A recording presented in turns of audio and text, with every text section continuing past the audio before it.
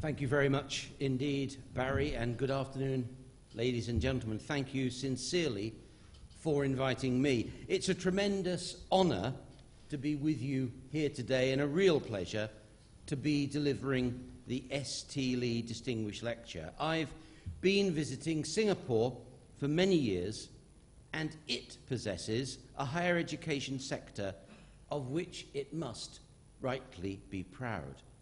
Its rise in the international league tables of universities reflects concerted leadership by university leaders, by civil servants, and by the government itself. In the two league tables that are based most on world citations and rankings, I note that both NUS and NTU are in the top 90 in the Times Higher rankings, and both are in the top 50 in the QS rankings. Indeed, if I may be permitted to say so, I think the strategy underlining Singapore's investment in higher education and research is an exemplary case of what I want to talk about today.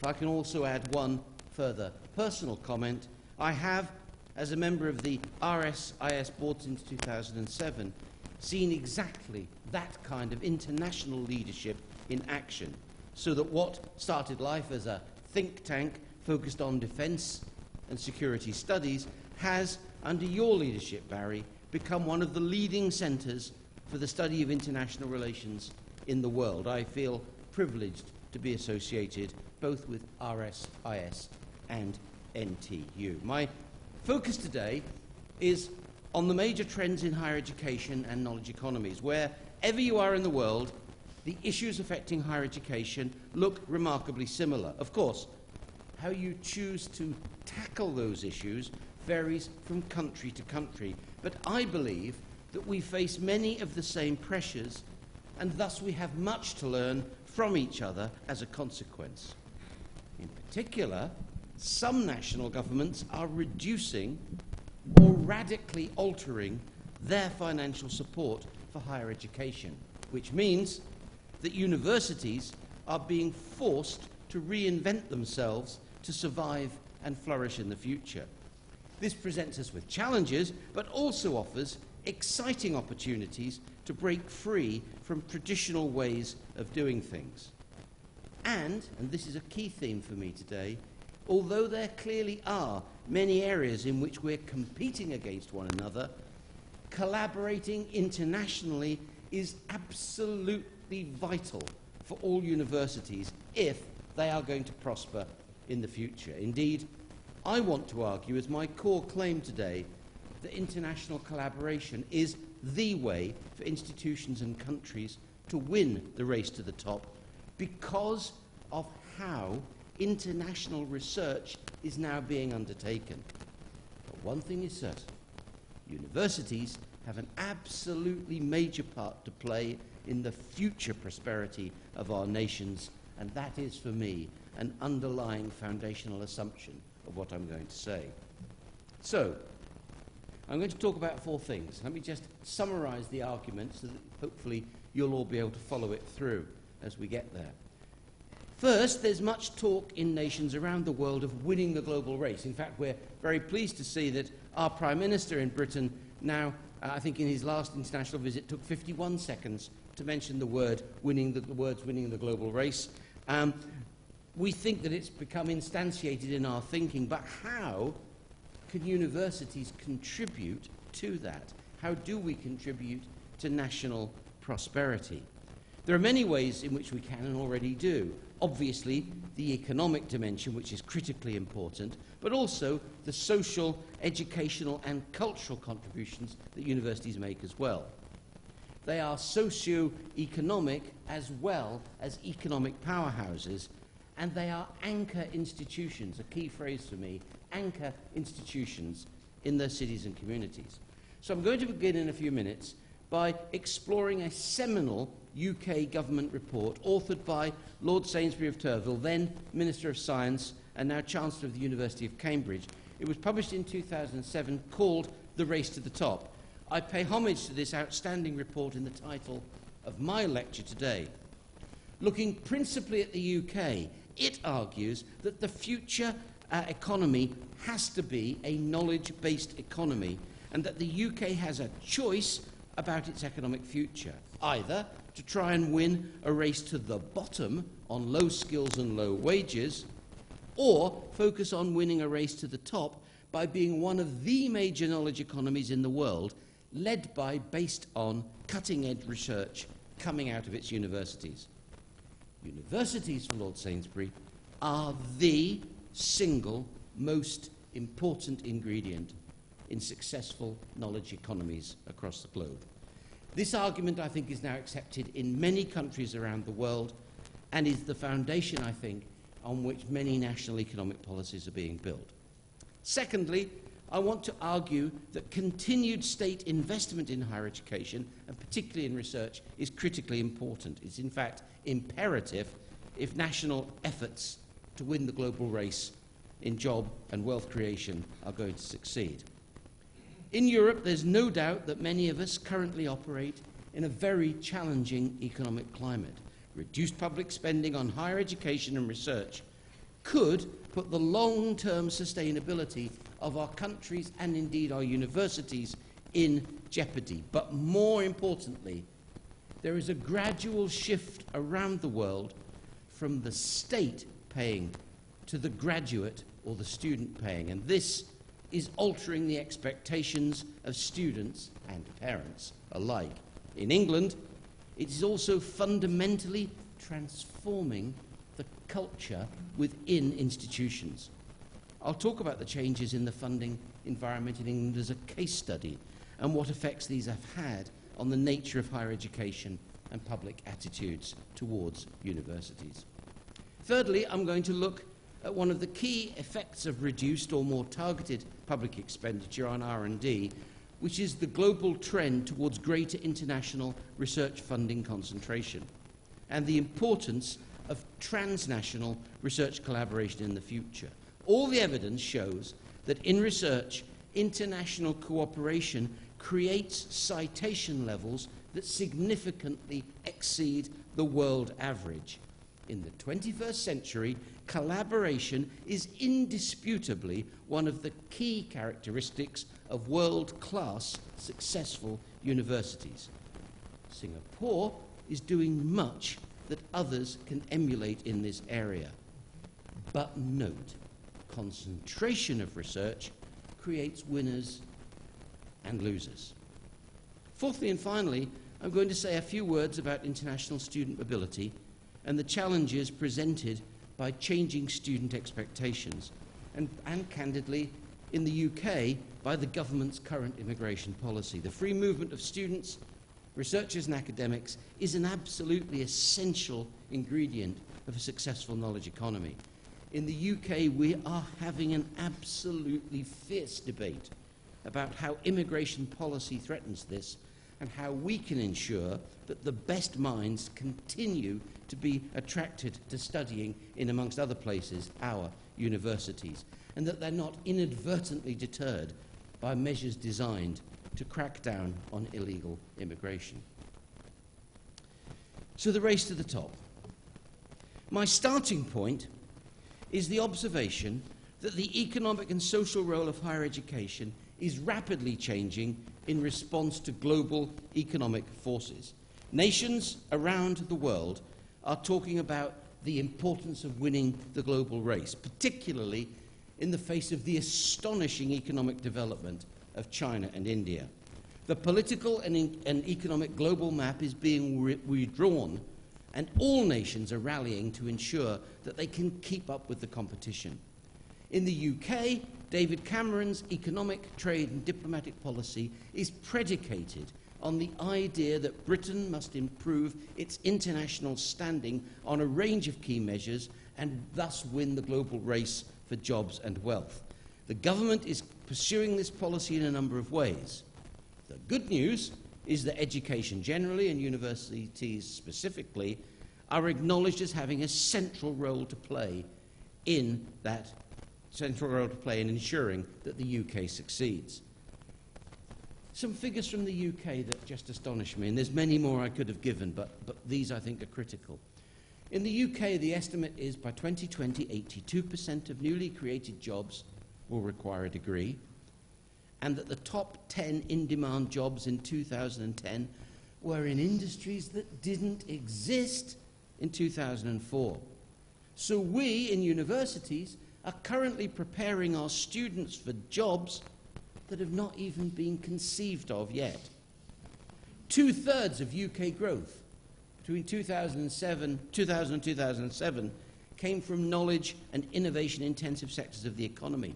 And as you know, and as I'll say more on in a second, we're in quite a bad slump in the UK economy. But only 2% of the job losses in the last 5 years have been in knowledge-intensive industries. There's a pattern here, there's a trend here, and it's critically important. Education systems around the world have to understand these trends and be designed, I suppose, to be appropriate so that our citizens have the necessary educational attainment to prosper in the future. Now, the UK has a very, very strong performing higher education system. We are a world-class system, and we are second only to the United States in our performance on a wide range of measures. Higher education is, rather surprisingly, our 7th largest export industry, worth now £10.2 billion a year. The Russell Group of leading research universities alone have a total economic output of around £30 billion per year. And the estimates are that by 2025, that 10.2 billion of export earnings is on course to become 17 billion. So it's in its own right a significant industry. But, like many Western nations, the UK is in the grip of a programme of austerity, and there's a real threat posed to universities by the lack of public funding available. And there are other domestic policy pressures as well, such as immigration. Lord Sainsbury's review of the UK government science and innovation policies in 2007 said that the best way for the UK to compete in an era of globalisation was to move into high-value goods, services and industry. The UK, and this I think holds true for many developed nations, should seek to compete with emerging economies in a race to the top by having the higher-level skills and research-based industries that would lead to future success in the world economy, rather than, as I said, engaging in a race to the bottom on wage rates. Now, winning the race to the top requires investment in the innovation ecosystem. The research which underpins Lord Sainsbury's recommendations supports the argument that higher education, and particularly research-intensive universities, are key agents of economic regeneration in the region and critical generators of knowledge-based industry. Research-intensive universities in particular have a key role to play in generating curiosity-driven research and knowledge transfer, attracting high technology clusters around them, and spinning out highly competitive companies. Crucially, the report shows that locality is important even within a globalized economy, and thus skills, knowledge and industry are often concentrated in the same area. Lord Sainsbury argued that we must, and I quote, guard against a situation where all our universities aim for the same goals. That's a simple statement, but very controversial. He added, we should have diversity of excellence with blue skies research confined to a subset of the research-intensive universities. This for him was because the evidence bears out the assumption that R&D-based and venture-backed companies locate around high-quality research universities to a far greater extent than around lower-quality research institutions. The findings of the report provide me with the backdrop for this lecture. The lesson is that in order to succeed in the global race, the importance of investing in our universities is absolutely unequivocal. Lord Sainsbury concluded that the UK can be one of the winners in the race to the top, but only if we run fast. Global investment in higher education is increasing, And there are some countries, the UK included, that risk being left behind. In this sense, I firmly believe that Sainsbury's logic applies to all knowledge economies. But the core conclusion to be drawn from his report is not a comfortable one for university and political leaders alike. This is because the race to the top is above all a call to fund research resources selectively, resulting in a concentration of research in a subset of universities. That is now very much a feature of the UK higher education system, or more accurately for my lecture, the English higher education system. Of 110 universities in England, about 80% of research income goes to 25 of them. And this concentration is slowly increasing as a result of a perceived need to allocate resources even more selectively in order to let English universities compete globally. Even more controversially, government-funded PhD scholarships run by the 7 research councils are now being limited to a subset of universities that are part of things called DTCs, Doctoral Training Centres, of which there are between a dozen and 18 in various subjects. As I'll argue later on, the government's response to austerity has been to protect in cash terms the research resource budget, but this in turn requires further selectivity in research funding. This creates winners and losers, and as you can imagine, it leads to significant debate within higher education circles as to what is the right level of distribution of research resource. I would claim that exactly this debate is happening in every knowledge economy, since all of them are having to compete in a global race to the top. The leading universities in a country are not competing with other institutions in that country as much as they're increasingly in competition with other leading universities around the world. To use a football or soccer analogy, it is a European Champions League, even a World Cup, not the UK Premier League. Now, I want to turn to public investment. Universities in many countries are being compelled to diversify their traditional income streams and redefine their core missions as a result of economic stagnation, particularly in Europe. In addition, the process of the marketization of higher education is creating alternative pressures where entrepreneurialism and innovation are the key to success more than ever before. In the UK, we now have a system in which the financial burden of higher education has shifted from the state to the graduate. Inevitably, this has huge implications for us, for the type of experiences we provide our students, for our relationship with government, for how we fund the core activities of teaching and research, for how we engage with our partners around the world, and, crucially, in how we engage with our students and what they expect from us. And we face the future against the continuing global financial crisis, the effects of which are sadly far-reaching and long-lasting in Europe. The UK is struggling to emerge from a double-dip recession, and it's estimated that as of July 2013, the UK economy remains 3.3% below where it was in the first quarter of 2008. By way of contrast, India and China have grown economically by a stunning 40% and 60% respectively since 2008. So as China's gone up 60%, we're down 3.3%. Indeed, the OECD rather remarkably predicted recently that by 2025, the combined GDPs of China and India will together be bigger than those of France, Germany, Italy, Japan, the US, the UK, and Canada combined. UK universities have been fortunate because during this time of austerity, our government has accepted that universities are at the heart of economic growth and should be invested in. They are located in ministerial governmental terms in the Department for Business, not the Department of Education. But austerity means that we risk our position and reputation because other countries are investing more, in some cases much more.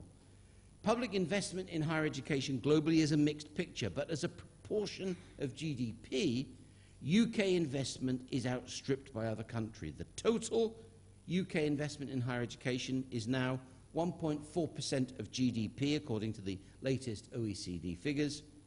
That's half of that of the United States, and below the OECD average of 1.6%. And UK public investment, that is by the state, is only 0.7% of GDP, which is lower than Brazil, Russia, or any other Western European country. It's identical to the Slovak Republic. Now, the new English higher education system has undergone enormous change in the last 5 years. I was president of Universities UK from 2009 to 2011, which is the UK is the body that represents all universities. So I was involved in the negotiations on the new funding mechanism. As you'll know, maybe in England, maximum tuition fees moved from £3,300 to £9,000 a year for home EU undergraduates from last year. Critically, students do not pay up front. Graduates repay the cost of their education only when they're employed and only when they're earning more than £21,000 a year. Average wages are about £26,000. And maintenance loans and grants are more generous than before. But the key thing to say, the key fact, you just need to remember one thing. Under the British system, they are loans, but they're loans of a kind because they're written off after 30 years. These changes were introduced alongside a massive change in the way government funded universities. In a simple sentence, governments withdrew block grants to universities, and we now get our money through the fees, the deferred fees paid by the student. The fees are advanced to us by the government, and they get the repayment from the student. So about £3 billion a year was taken out of the money going to universities. So the result is an interesting one. According to the latest data, only 25.2% of the English expenditure on higher education comes from the state, compared to the OECD average of 68.4%, and Singapore, where government meets about 75% of tuition fee through block grant. But as a result, paradoxically, and despite some of the rhetoric, the income to English universities is increasing rather significantly. By 2015, we estimated in real terms English universities will have about 10% more funding for teaching than they had in 2012. Despite these apparently cost-neutral changes, the problem we've got in Britain actually is what happens over the next 3 or 4 years. I've just put a couple of figures up there that you'll see. The core point is that we look as if we're in the grip of austerity till probably 2020. That means 12 years of austerity, with £33 billion of cuts scheduled for whoever wins the election in 2015. For the department that we're located in, the estimate is that the funding to the Department of Business, Innovation and Skills will be cut between 2010 and 2018 by a total of 43%.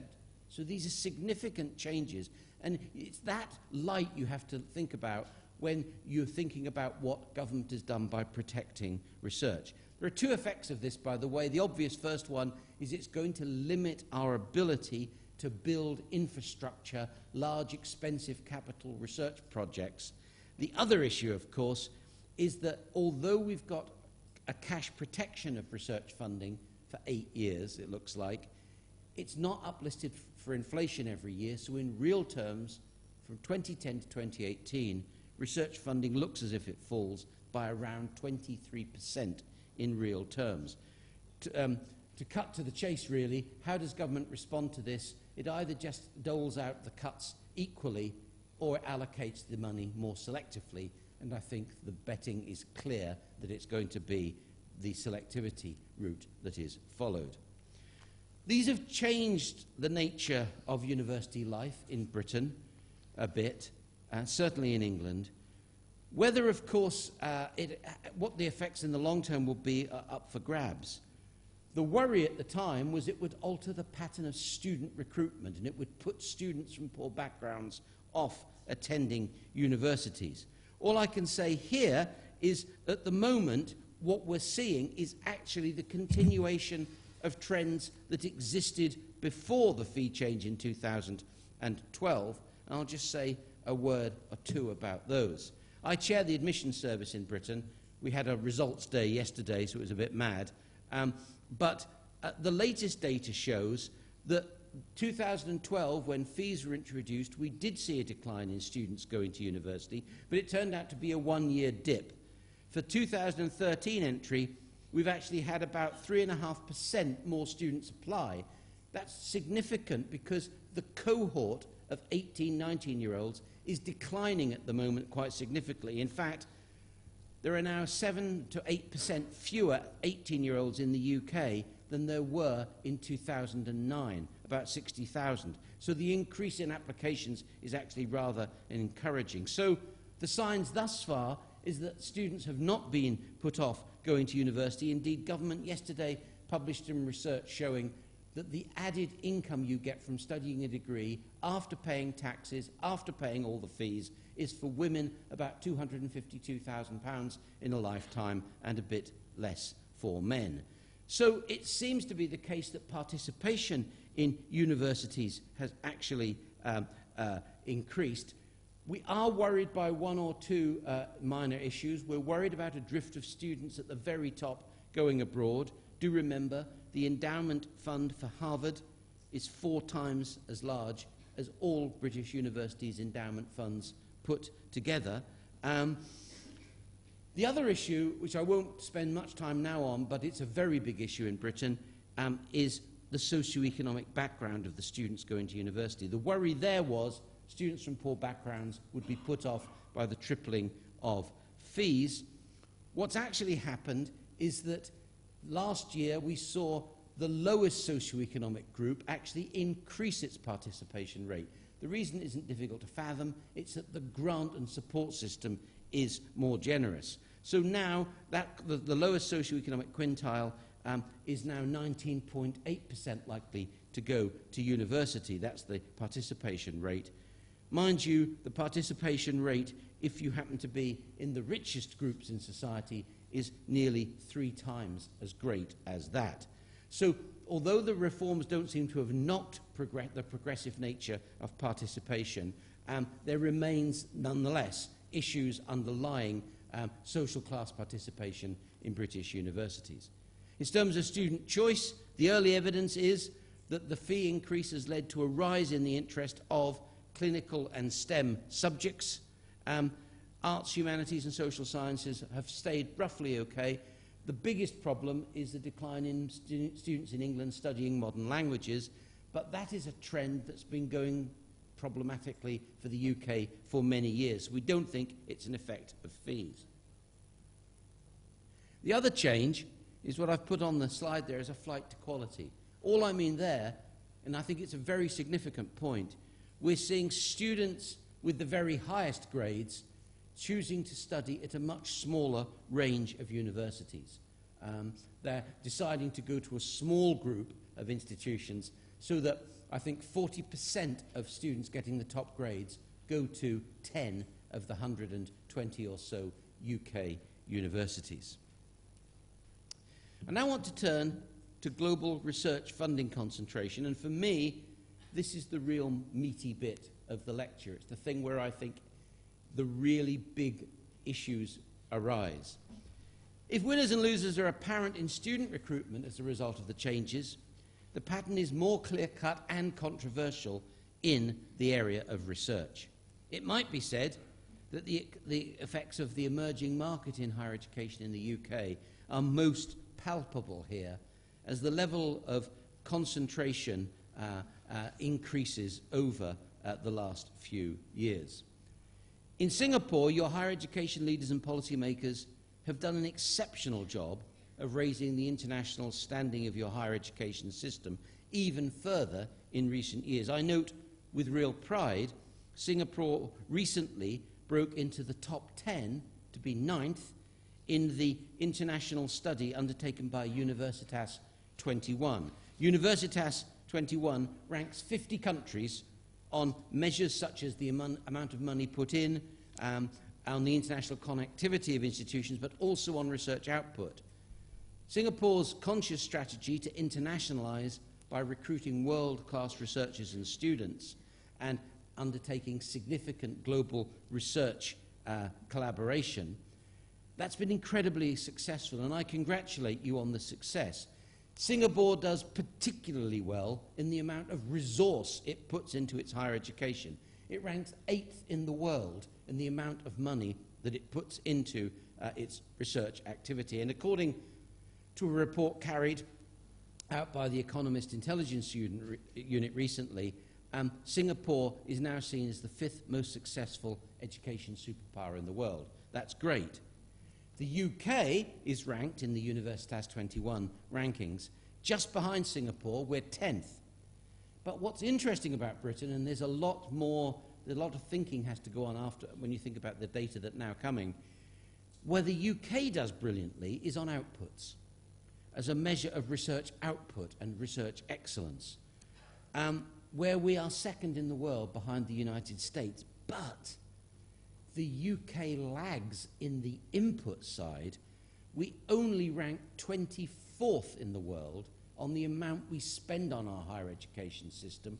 We rank 2nd in the outputs, both research and student quality in terms of the number of students taught per head of the population.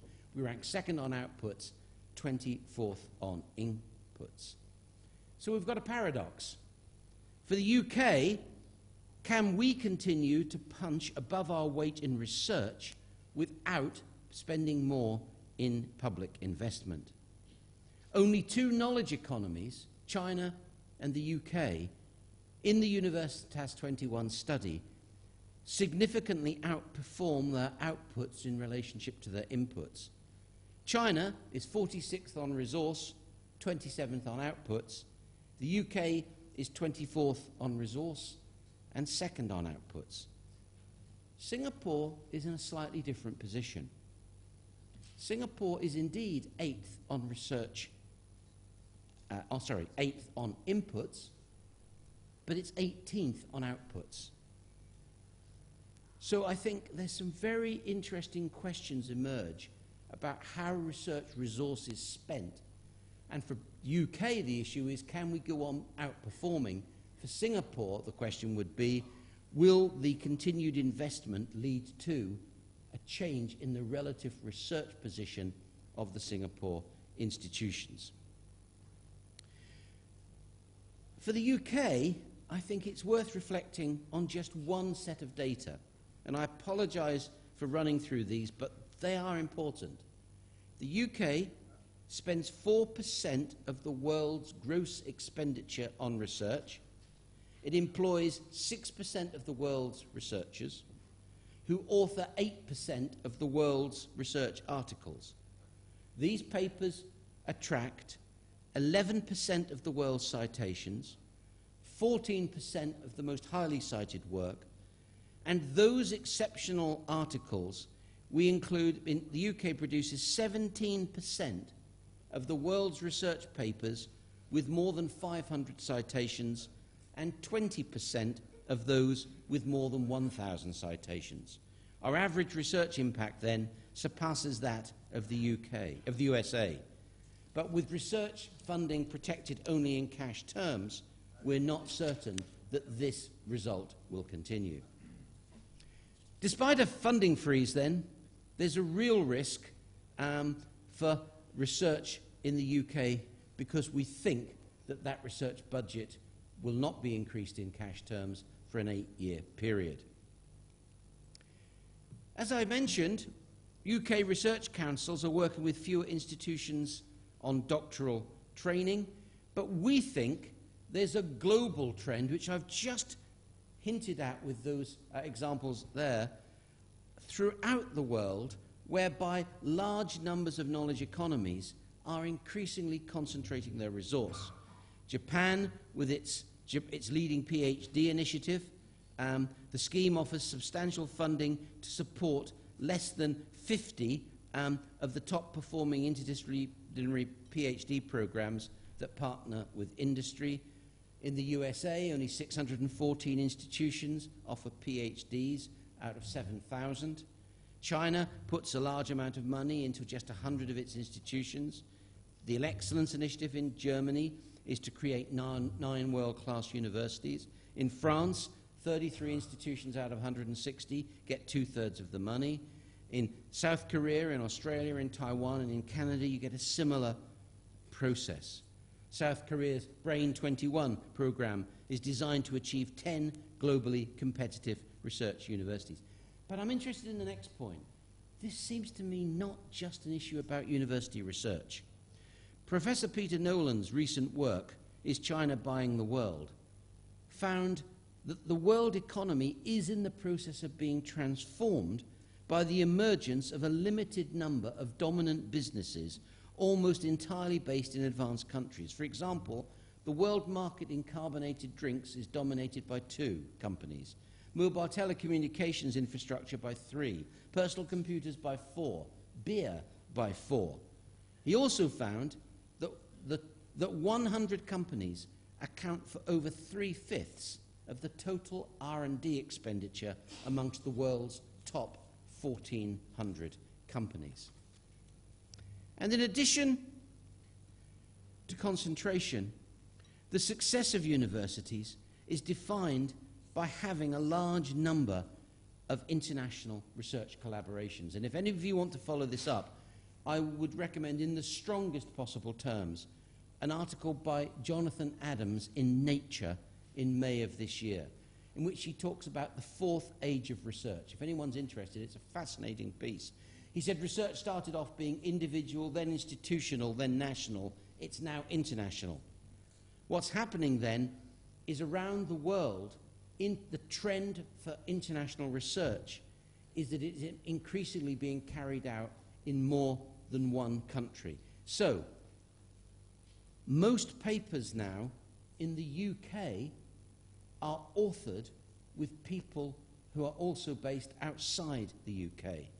Only 47% of the UK's publications now, in 2000, the latest figures, 48% in 2012. The latest data I've got is 47% is now are domestic. It was 85% in the 80s. In the US, though, 2/3 of the output is still domestic. In China, 75% of its research is produced in country. The point I want to slow down and stress is this sentence. Papers that are co-authored with people based in more than one country have, on average, over 50% more citations than those written by individuals or groups of individuals in one country. There's a long-term trend here as to what kind of university structure we're getting in the world. And without continued and sustained investment, therefore, I worry that nations could risk their reputations for research excellence and their place at the top table. Lastly, before concluding, I'd like to say something about international student mobility. The international student market grew 59% between 2000 and 2007, varied performance across countries. One interesting fact to remember in this, of course, is in the worldwide demographic dip in the OECD countries. By 2025, the number of 18 to 24-year-olds in the OECD declines by 9%.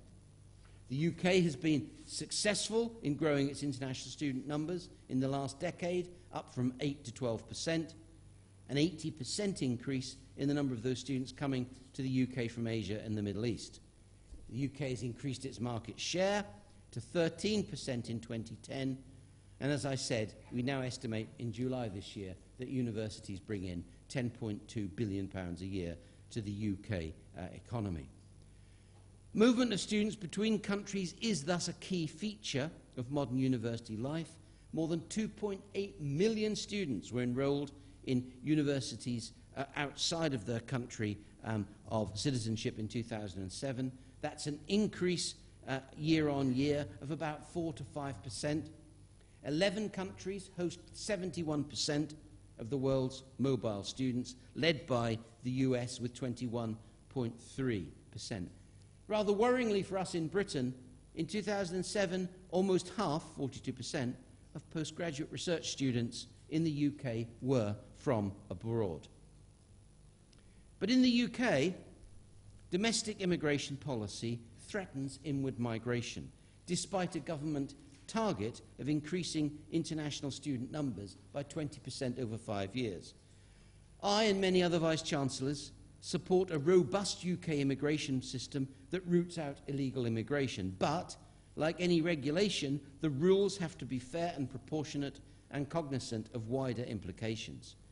The higher education sector in the UK finds the overall stance taken by the UK government worrying and genuinely damaging the nation's long-term future.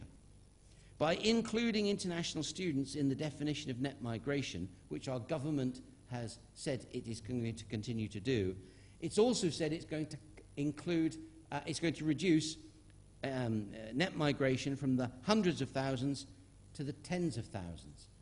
By including students in those numbers, the government risks, I think, shooting itself in the foot when it's turning to the universities as an engine of growth. If we were producing cars and widgets, the government would be backing us to the hilt as an export industry.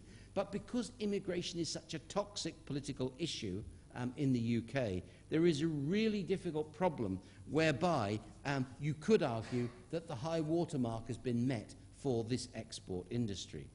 There have been some positive moves. The government is going to report immigration figures to separate students from non-students, but at the moment they are going to be included in the overall target. The problem is, of course, we think as university leaders that students are not migrants, they're students. They only become migrants when they cease being a student and then decide to stay. So we argue that the UK should follow the practice of the USA, Australia and Canada in excluding students from the net migration figures. But I have to tell you, as of the moment, our government does not think that it can do that because it feels vulnerable to the argument of fiddling the figures on an issue, immigration, that is toxic in the political system. I'd like to conclude. How do nations like ours, like Singapore, like the UK, succeed in the global race? Well, here's how to make sure you fail.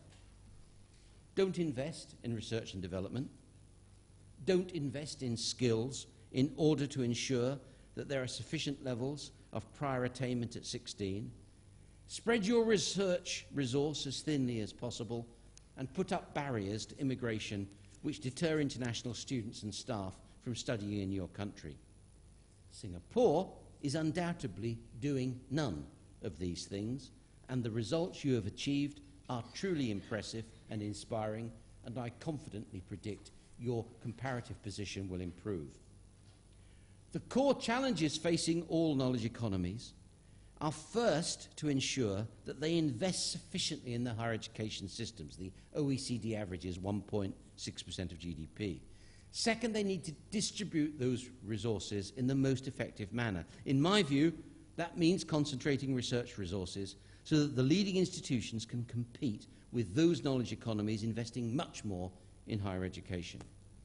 Thirdly, they have to promote international collaboration, since all the evidence shows us that the probability of reaching high citation levels increases markedly if research is undertaken by academics working in more than one knowledge economy. Fourth, they have to promote and support the movement of students and staff between international partners and not see it as a game solely to do with student recruitment. Fifth, they have to ensure that PhD students are trained in institutions or consortia that have sufficient critical mass to provide internationally competitive research training. And sixth, they have to invest sufficiently in R&D. In fact, as I was reviewing this lecture in my hotel room this morning, it struck me that this is probably, for me, the absolute key. The latest data from 2012, by the way, shows that the UK invests 1.76% of its GDP in R&D. and the OECD average is 2.4. Now, in the British political debate, what happens immediately is someone says, well, 1.76, 2.4, they're not very different. The rather worrying thought is they're roughly 50% different. There's a 50% increase on the one of the other. The US spends 2.77, Singapore 2.3, but Germany 2.84, Japan 3.3, Sweden 3.4, Korea 3.7, Finland 3.8. We could discuss just those figures. There is a real need to invest in R&D. Seventhly, in order to get the level of resource we're going to need in the future in our universities, it's essential that universities, and I think I mean here academic colleagues, are absolutely willing to embrace the notion of the impact of their research outside the academic realm. After all, if we want to get public resource, we've got to be able to explain in a reasonably coherent sentence, hopefully with one or two facts, how that research aids the countries we're living in and helps the people that are paying for this. That's going to require a significant reorientation of traditional academic sensibilities, but it's an absolute requirement for me for obtaining state finance in the future. Finally, I think those knowledge economies that succeed will be those that can overcome the tired, stark alternatives of public-private, academic administrator, pure applied. In all of the above, you will notice that this implies an acceptance of the marketization of higher education, not simply within a knowledge economy, but increasingly between them. Now, of course, there are other major trends that I could have discussed today, mainly to do with the changing balance between public and private sources of funding and the very different forms of course delivery opening up, especially at the moment, MOOCs. But in my view, these changes have much more to do with the teaching and student role of universities. From my perspective, the core global driver there is going to be to do with the massive increase in the world's middle classes, who will want the same kind of positional goods as existing middle classes, and this equates to a significant long-term increase in university enrollments, placing a particular premium on high-ranking institutions. In India, the plan is to increase the number of students from 23 million to 70 million. Anecdotally, I can report that the Minister of Human Resource Development there told us that he needs 775,000 new academic staff. I told him I had a couple I could give him.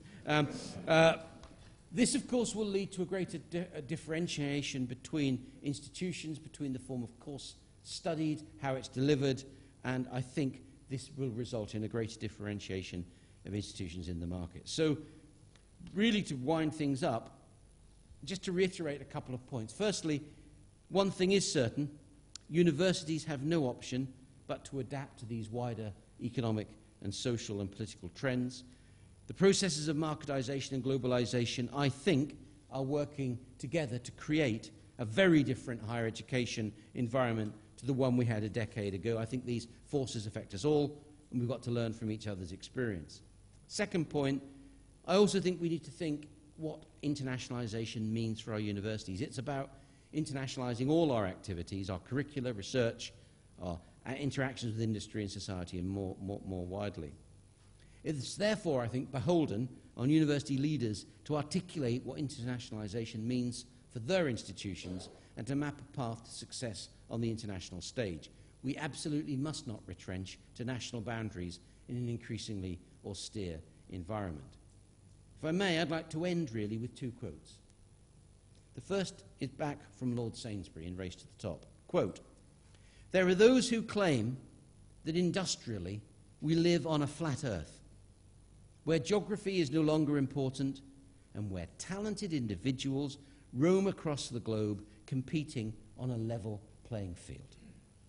But while the world may be flat for industries producing simple, labor-intensive products and services, for knowledge-intensive goods and services, the landscape is full of hills and mountains where skills, knowledge, and infrastructure are concentrated." My second quote is from the May 2013 Nature paper by Jonathan Adams, and it chills me to say this sentence. Institutions that do not form international collaborations risk progressive disenfranchisement, and countries that do not nurture talent will lose entirely. So what I think they're both saying is that global competition amongst knowledge economies is fierce. Investment in higher education, in research and in our best minds must be sustained. If countries like Singapore and the UK are to remain relevant, leading 21st century economies, then we need healthy, well-funded universities to generate knowledge and innovation, to produce skills for the future, and ultimately to reinforce our international competitiveness. And we must all articulate this message within our own university communities, to our political leaders, to policymakers, and the wider society. We must continue to make the argument that to invest in our universities is essential, and we also must make the argument about the need for greater international collaboration. And as my final sentences, I just want to say, although universities and knowledge economies compete, we have an enormous amount to gain by the cooperation that's taking place between knowledge economies and between leading research universities. This is for two reasons. First, it's not simply the only way to ensure greater research impact, but more importantly, it's because it's the path to the discovery of the solutions to the greatest problems facing humanity. Thank you very much.